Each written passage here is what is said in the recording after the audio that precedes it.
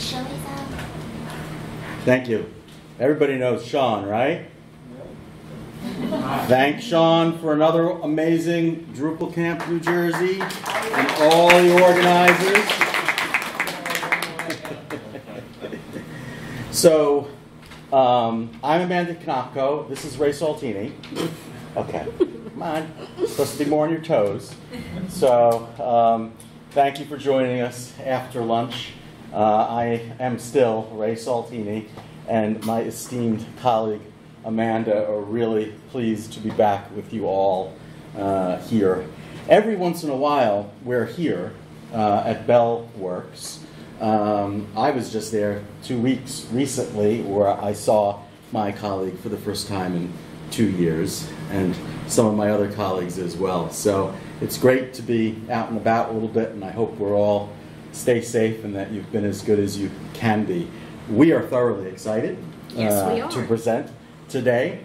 How many folks are really familiar with design systems? Okay, well that makes none of us. No.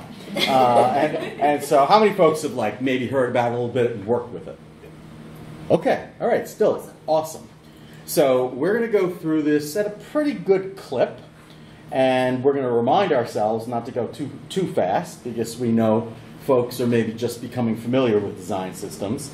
And what we want to cover is that spectrum of how design systems can come into existence and then really be extended through an enterprise organization, right? And just in case you weren't sure of what session you're in today. So again, it's so great to be here with you all. It is our 10th camp at FFW. I am the Director of Solutions for FFW. I started with FFW about 10 years ago doing some training and have done a couple of jobs in between then. And Amanda. And I'm Amanda Konopko. I'm the head of the content design team at FFW. And for those of you who aren't sure what content design is, at FFW it's a mix of UX design, UX writing, as well as we take a content-first approach to all of our UX. And together, we work as... You need to stay on the mic. Thank you. And together, we are part of the strategy team at FFW, working very closely with sales and accounts, of course, and our development team. And there are a couple of us spread out in different spots. Our home base, actually, in the U.S. Is right here in New Jersey, in Homedale. And so we want to spend this time talking about something that's become really kind of essential for a lot of our clients, right? And for many of them, it's a challenge, and of course, because we are also providing strategy services to them, we begin with an explanation that these are actually opportunities. And so we start with that premise around consistency leading to opportunities to help organizations scale and to actually become more efficient, which helps them scale and be more consistent. And so we're gonna trade off here. This is not rehearsed. Okay, we've talked about this a lot, but it is not rehearsed. So, a design system is really along this spectrum a collection of standards that are used by organizations in order to make sure that their brand presence is consistent across different departments and organizations, markets within enterprises. There are a tremendous amount of benefits of them. Consistency is a big theme you'll hear us repeat over and over again. But there are also quite a few other benefits. Yep, and a design system is a combination of a lot of things. And we're going to talk to you after this a little bit about the different fidelities of a design system. But design systems come together with code snippets, they come together with design assets, annotations. You can have your analytics and tracking code also in there. You should have your style guidelines, your brand guidelines. So it should be a combination of all of those things to really help you build out and scale these experiences. And some of the benefits with having all of that put together is that you can really decrease your maintenance, and you can also make sure that there's not that technical debt or that design debt that comes in when you're all working in teams, separately. You might be working with lots of vendors or different partners, and a lot of the time, they're each going to bring their own flair, but if you have a design system, that's really going to bring it together for you so that you have that collective set of guidelines for everyone to follow. It also changes the way that you work with your partners. It changes the way you work internally with your teams. John has been a great help with a lot of the design systems that I've been working on. As a tech lead and as the lead of content, we're working together to make sure that we're bringing together language, that we're making sure that we're splitting things up in a way in our design system, in our design assets, the way that he's also going to build it, so that we're working together to make sure that that's going to stay cohesive. And then it positions you for maturity. So as you grow, you can iterate on these things as well. Well said. Well said. No, and I would just reinforce that one of the key benefits of this, is Amanda talked about, is the ability to change the way you think within your organization, particularly the way siloed teams can start to change the way they think about how things get implemented, right? So they don't just look for the style guide to make sure they understand what color to use, but they can actually reach in and use a tool that has not just colors applied to it, but the proper framing and lockup for a logo or any number of other things, which we're going to talk about. It's Amanda's laptop. So implementing a design system can be something that you can get going quite simply and effectively, quite quickly. And it's also something you can spend about $2 million trying to really make work throughout your enterprise organization. We suggest not starting with the $2 million, at the $2 million end, but working your way up to it. And so like a lot of strategy that we provide for our clients, it really is about a crawl, walk, run, philosophy, so that folks get that kind of just-in-time benefit from design systems. And sometimes that starts very simply with a style guide, but it can move very quickly to online tools. And when you start out, you may be starting out with just that experience design layer. You might be annotating inside of your design file. You might be splitting things up there. There's not going to be any code snippets yet. It's just about setting up the kind of principles to the design system. And then as you're walking, you can then start to implement some of those code snippets. Maybe you put your components now into a build kit or a pattern library so that you can easily iterate on those things, build out prototypes very quickly. And then once you get into that run stage, then you're bringing in experience design, technology, and you're also bringing in that data layer, making sure that as you're going to be tracking these things, that you're going to track them consistently across all of the different platforms and all of the different channels that you're launching these types of components and this design system on. And then there's more than that. You're adding additional documentation once you get into that enterprise design system level. You're adding more about the usage of these components. We'll talk a little bit more about components in a bit if you're not sure what I'm talking about when I talk about components. But there's those different stages. So it's experience and technology, experience, technology, and data is how we like to think of it. And as you mature in your practice, this important baseline, this single source of truth, grows, across your channels, across your touch points, but is really established very early on, even at the crawl stage, so that you can begin to get some immediate returns.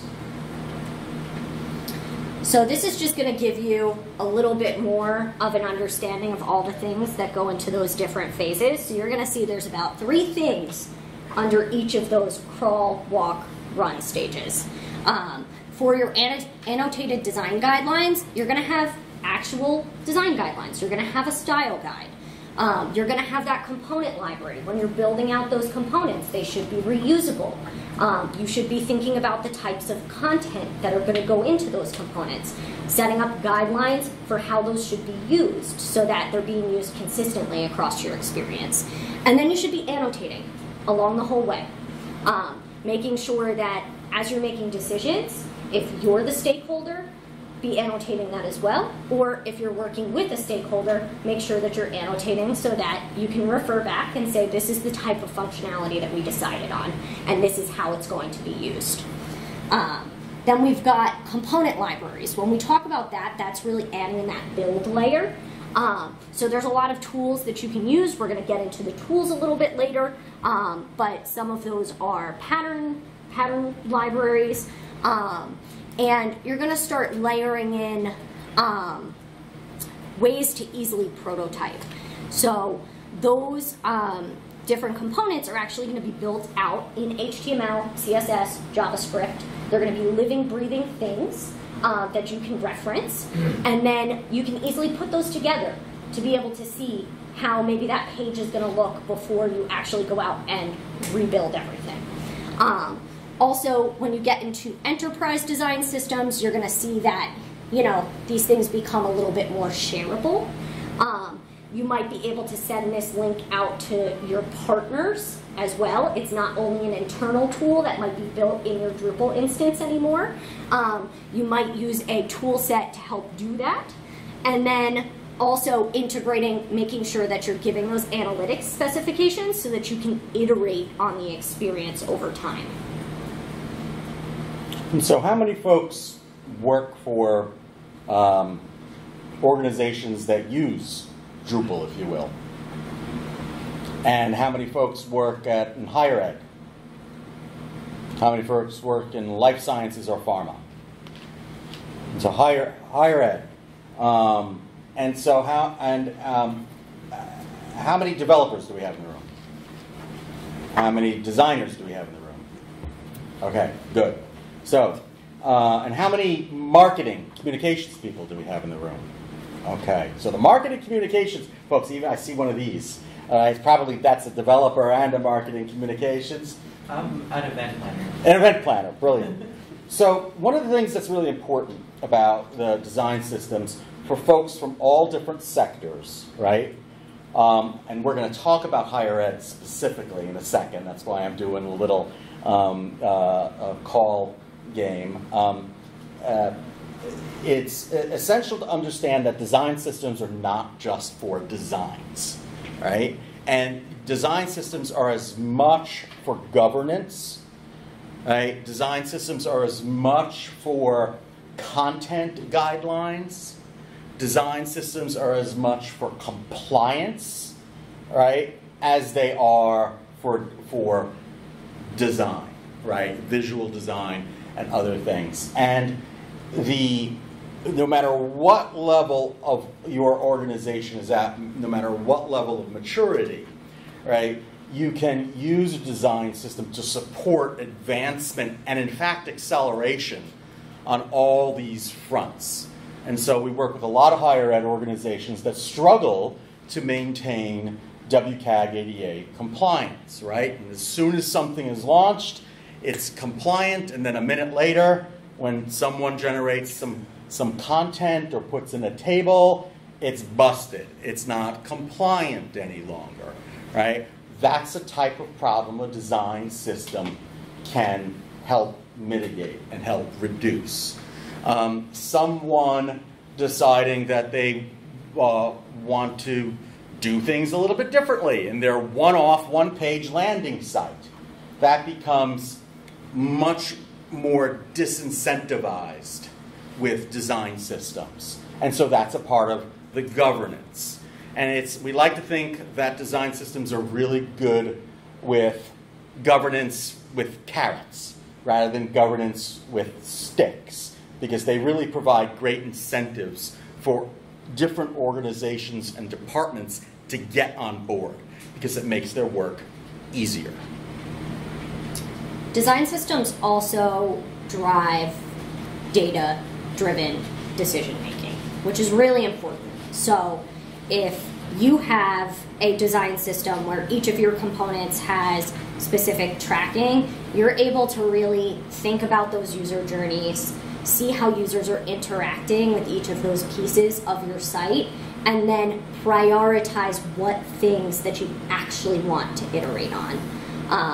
It becomes super, super important when you're building a product over time, or you are maybe you have a tight timeline for something. That data is going to really help you prioritize so that you can meet that timeline, meet that deadline. Yep.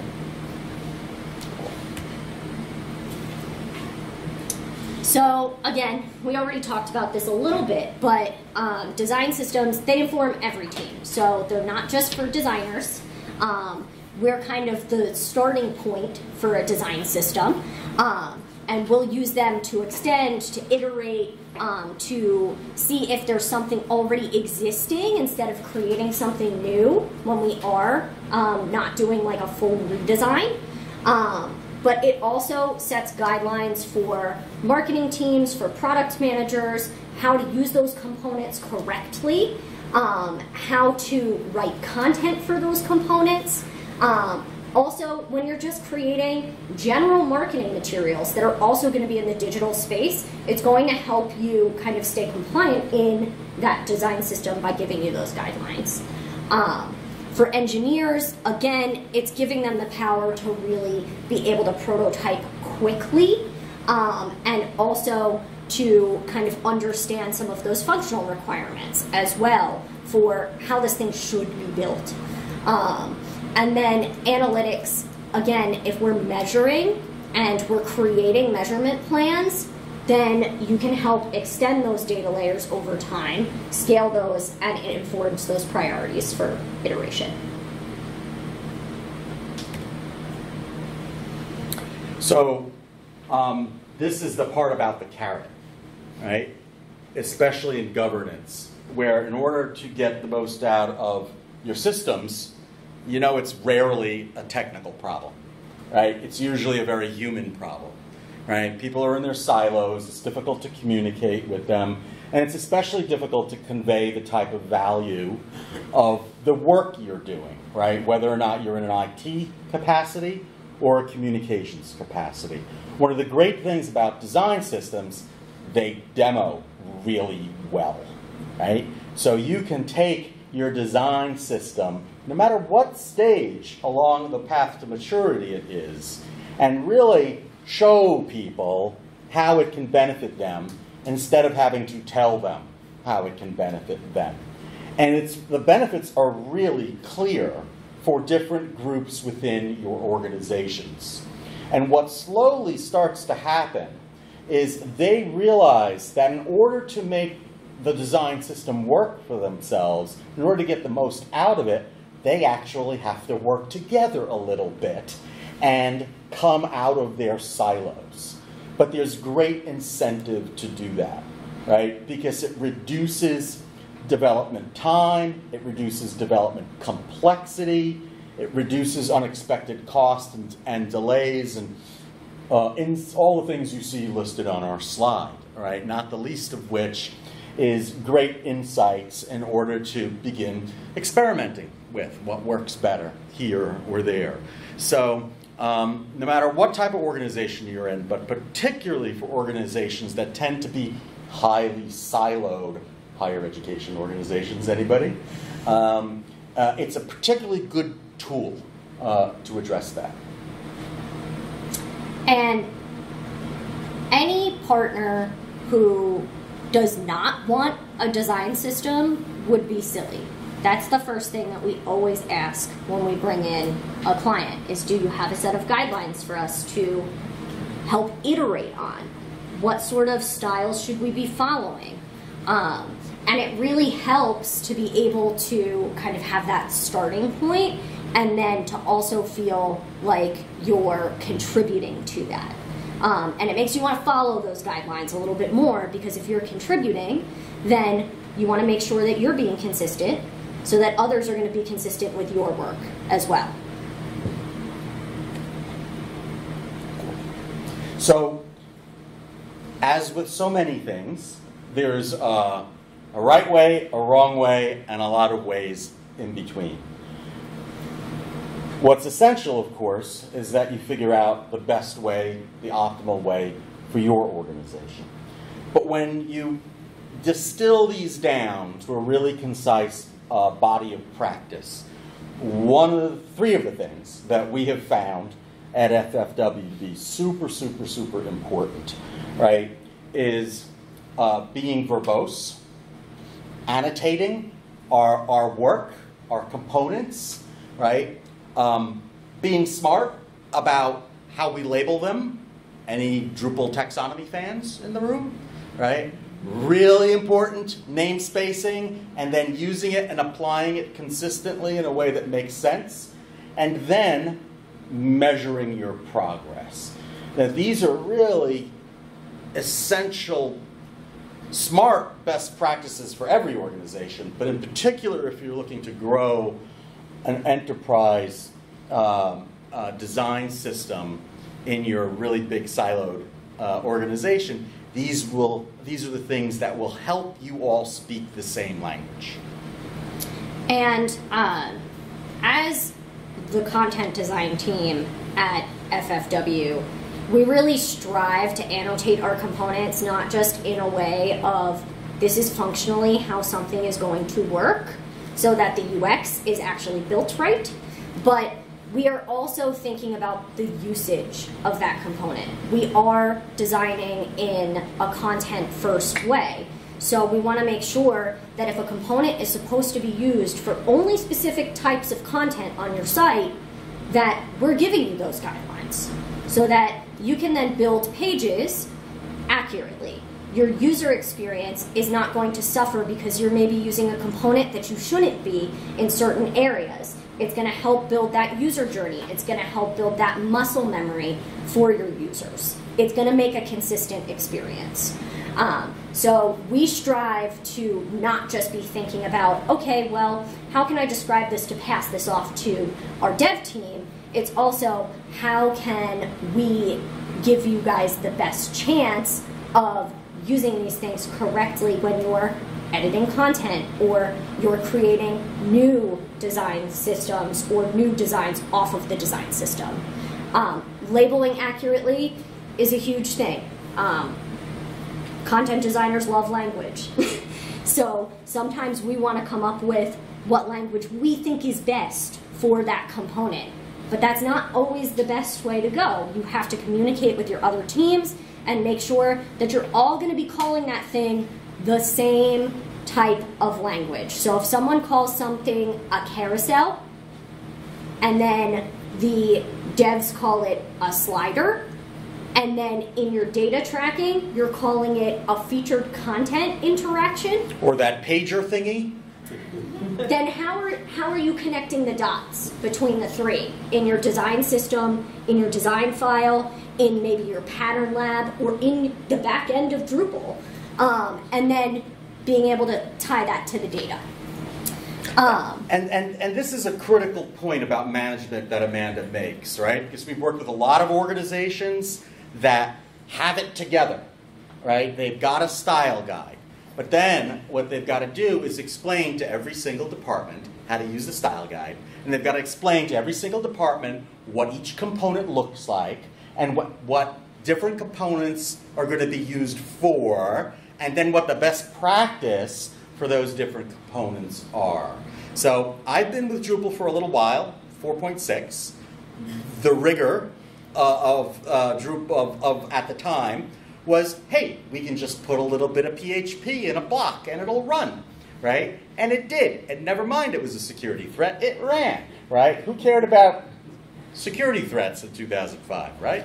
A lot of people. But the point is, once we put a PHP code in a block, it was gone. We didn't know where it was. When we passed it off to a different developer, they didn't know where it was.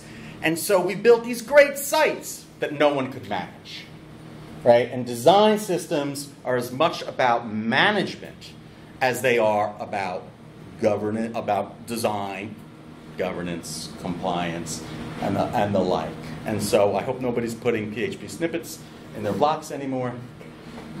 And then also, you know, you can have usage, you can have style, you can have code snippets, you can have that data layer that we've been talking about for specific components and those bite-sized pieces. But bringing in accessibility, what are the guidelines for accessibility on this specific piece of your site? Also SEO for our marketing folks out there. That's something that you want to get into as you're kind of building out that design system further and thinking about your content. So tools. Everyone loves tools. We use a lot of these. It depends on our client's needs of how we're going to pair these things together. These are some of the systems that we have used pretty regularly. Zero Height, I would say, out of all of these, is going to be like the big burrito. How many folks, Zero Height? Raise hands. One? Okay, wow, folks are learning something. It's so awesome. Zero Height is one of my personal favorites. We just started working with it. But it's a way for you to bring in like those pattern libraries that the developers are building, and then also put your Figma file or your Sketch file, pull that in, and then put the annotation layer on top of that. And it's kind of its own content management system. So it makes it really, really, really easy for everyone to go in and update it. So your partners can help update this too.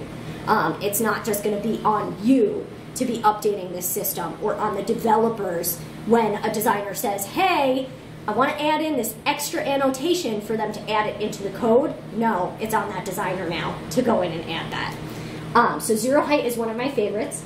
View design system, anyone use that? We're on a roll. That one, again, you can add those annotations in. It's like one level down, I would say. But it's going to pull in your code snippets. Again, it's going to let you give best practices. Pattern Lab is one that's mostly based on front end, I would say. And it's going to be mostly developer based. So once you hand that design system off to a developer, they're going to be able to put that into Pattern Lab, but they're going to have to keep that up to date. Pattern Lab works really nicely with Drupal though. So that's a good system if you're going to want to build off of your Drupal site. You can connect them so that it can work off of your Pattern Lab. Pattern Lab? More folks, right? Yep. That one's a little bit more common. Right. Little harder to annotate though. Yes. So that one is more of that, when you're thinking about that crawl, walk, run, that's the walk stage. US Web Design System. That is a mouthful. Anyone use that? 2 people. Very good. And that's going to really give you like principles, guidelines for government websites. And can I ask, what have you used it for? So I haven't actually used it on a project, but I was trained on it by my government summit committee. There you for go. DrupalCamp Portland. Very So good. they walked me through it so that I could understand what it is facilitate the summit. Wonderful. And forgive me, in the back, what? Using it to design, we're redesigning the New Jersey court system. Ah, So, yeah, we're both using in a lot of government. principles from there. Awesome. Yeah. Thank you. It's a great starting point. It reminds me of like a bootstrap type of deal. It's going to give you a solid set of components to start with. And there are a lot of government sites that use it. So if you go visit their website, you're going to see sites and you're going to be like, whoa, that's built on this framework. Cool. And then Storybook. So Storybook is another one that's similar to Pattern Lab. It works with zero height, so you can pull in your code snippets from Storybook. So that's a tool that we've been using recently. It's mostly front end, all about the UI, being able to test things and iterate things quickly. Storybook? Oh, all right. And so, and one of the things, of course, is that many of these work together. And your organization may want to combine them in different ways.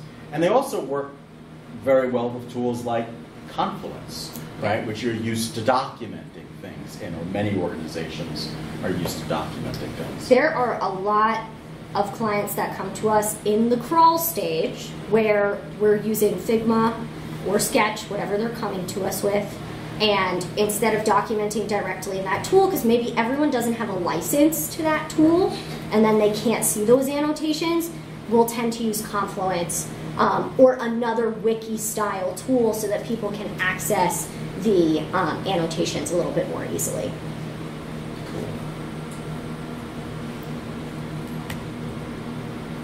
Dun, dun, dun. So now we're going to talk a little bit about some of the design systems that we've implemented. Ray, I'm going to pass it off to you. So we've done just a little bit of work for the Stanford SPCS organization, basically departments and schools within the Stanford University system that have come to us, and I think Stanford is probably our longest running client, I think 12 years. Princeton's been a partner for 9 years. But Stanford had this very, rigid platform, and they couldn't do what they needed to do, and different divisions couldn't do what they needed to do, and there was great incentive to be creative and spin, single-page sites up and the like. So they really wanted a way to pull together this part of the university system. And so we focused specifically on building a site with components that would be durable in their AA compliance, right, for WCAG. That was a key consideration for them. And so we were able to put together a solution that very quickly served both their external team with 2 sites, but also an intranet site, which, as you know, intranet sites can be not the most fun places to visit and spend time, right, in the past. And it's a real disconnect for folks within the organization that have to use them. And when you have those disconnects, you don't get documentation that's updated, and you don't get people putting good information into the system. So they found it extremely worthwhile, and so the project was expanded on a broader scale with more university offices. And so you have here a description of one of the institutes for international studies at Stanford that extended, right, what the other Stanford folks did to 41 centers and programs and initiatives. And so what happened at Stanford was, it started mushrooming, right, and getting really popular. And again, this is that incentive, right, because it works and it just becomes easier. And eventually, as is our goal with most of our clients, they became more and more self-sufficient. And now they have, if we had that site there, that slide, they're quite far to the right of an open, shareable design system. Am I leaving anything out there? When you're dealing with many departments, it tends to be difficult to try and wrangle the needs of all of those departments. So it's really important when you're building a design system that you're getting insights from all of those different individuals or people who are going to be using it to make sure that they're going to buy in and they're going to use it in the correct way. And to make sure that you're building out components that are going to be useful for everyone. And that's a really important part of the process, is to really understand the needs of the design system to start, and then to iterate on that over time. And these Stanford sites were built on the Pantheon platform, which had their own unique way of spinning up additional sites which connected and worked with the design systems that we created for them. And so another little place just around the corner, based in Newark, Panasonic, has invested heavily in design systems to the extent that they have been able to power their B2B sites and even expand that investment in that platform to their B2C sites, right, and also to their B2C CA sites in Canada. And so many folks don't know that Panasonic, which when I was a little bit younger, used to have a huge presence in the retail market, right, in the United States, they still maintain that in Canada and in many other regions. And they do things like put batteries in electric cars like Teslas. So they've got this huge platform that functions, that's connected to a product database, that's connected to a Drupal platform, that's built with a design system that is able to scale across all their different markets and start to accommodate all these different uses and channels. Move it along. And as we're running down, we're going to shift gears and go to questions. But if you'd like, just last month, if you want to talk really big, in particular about design system thinking, right? Because there are many different evolutions of it, many different things that design systems can revolve around, okay? And this was a case around how design thinking was built off an Acquia platform and an Acquia suite of tools for a little thing called the Super Bowl, right? And in particular, if anyone was watching just for the advertisements and you saw Mary J. Blige giving testimonial for the Hologic Life Sciences Medical Devices organization, we were very proud to spin up that campaign within just 6 weeks. And we could do it because they were really highly invested in design system thinking. So check out our presentation. Yeah, when you only have 6 weeks to design and build something, it's really important to be able to look at a library of components, understand their usage very quickly, and say, okay, we could reuse these things for this. Now we have to design only one component. We don't have to design this whole page, just one thing. Now we could focus on that. The developers don't have to rebuild all of the things that already exist.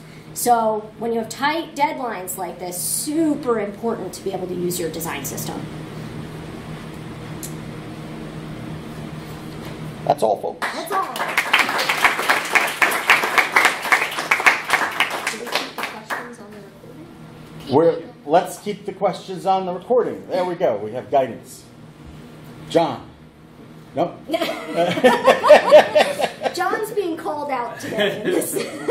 Let's call out all the FFW folks. Jason, David, no. Questions, comments? Thank you, everyone, for being here, allowing us to brag a little bit, well, maybe more than a little bit, but hopefully there's some take-homes here that you can share with your organizations or just use it to inform your thinking. So have a great camp. Stay safe. Also, one other thing, if you want to look at like really good design systems, check out like Uber, Lyft, like just check out any sort of app that you use regularly. A lot of those design systems are readily available to everyone. So check them out. Yeah. That's a good way to like get a vision of what a full enterprise design system could look like. Yay! Thank you. Thank you.